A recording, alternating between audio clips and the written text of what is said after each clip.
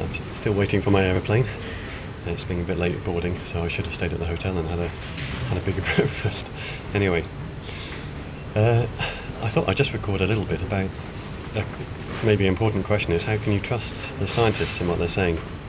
Because I'm not sure it's obvious for people who don't work in science. So how do you know if you hear a report of some new invention or some new discovery, is it right or is it complete rubbish? And I think the most important thing to look for is when you see a report, has it been published in a scientific journal, or what we call a peer-reviewed journal? Because the way that science sort of monitors itself, essentially, it's it's got its own jury, internal jury, is that if you write up a piece of work, you send it to a scientific journal, then the journal editors send it to at least normally 2 other scientists, and they're anonymous, so you never get to know who it was who judged your paper, but they get to read through it, and they're normally experts in the field themselves that the journal picks out. And so they'll read it in detail and they'll kind of send back comments saying either, quite often, this is rubbish, don't publish it, or maybe this is such a minor advance that it's not worth publishing. Otherwise they can say, yeah, it's good, but there's some fundamental flaws here and here that just forget it until the authors sort this out. What you often get is, it's good, but have they checked this? They maybe they'll mention other references that you as a scientist didn't know about, and saying, the worst is if you get something saying, sorry, but this has already been published. Have you? And because we're the best one in the world, you can search with the various databases for the articles, and sometimes you miss them, and somebody's published something really similar already to what you've done, and that's a killer. So yesterday I was reviewing obviously I can't on camera say what the subject was, but I was reviewing a paper that's now come back several times between me and the authors, because there were various things that I felt that they hadn't really addressed properly in the paper. I mean, I think the idea is that work that's fundamentally good at the basis, like this was, but there are aspects that they maybe hadn't thought of, or they glossed over, which were really important for interpretation of final results. So it's gone backwards and forwards a few times, and finally now I think it's ready to be published, and the paper's a lot better, and it's more robust, it's more defendable. If it was published as it was to start with, any scientist reading it would say, yeah, it's interesting, but you can't use those results on their own, it needs these other sections.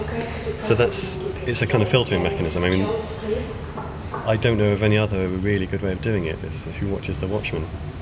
The people best qualified to judge scientific work is other scientific experts in the field, and by making it anonymous, it means that you can maybe say things that, particularly as an English guy, I'd maybe rather not say to people's faces from a sense of politeness and decorum, but assume that the scientists are fundamentally honest. If they put a graph in a paper with data points, experimental data points, me as a referee, I've got no way of telling if they just drawn them on with a pen.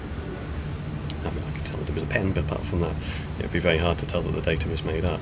There are ways to check statistically, and that happens from time to time, and there's been obvious big cases in the news, like the stem cell researchers and some of the other, in the semiconductor field, there was a guy in America not so long ago.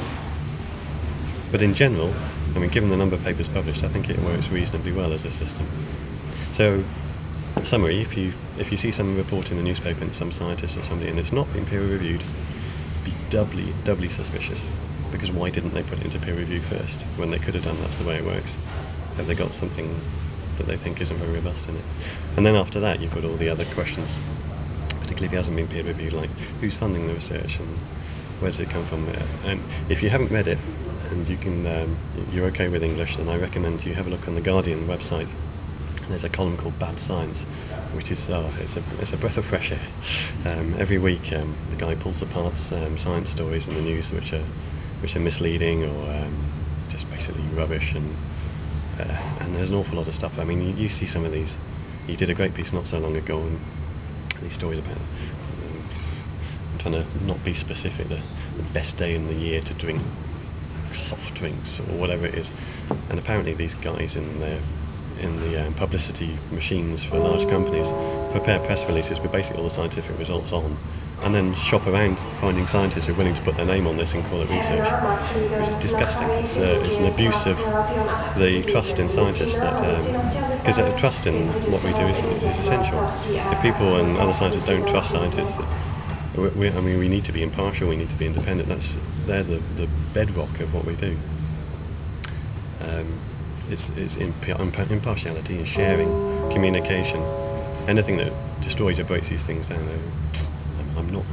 So you won't find me promoting drinking particular soft drinks on February the 25th because it makes his skin less wrinkly.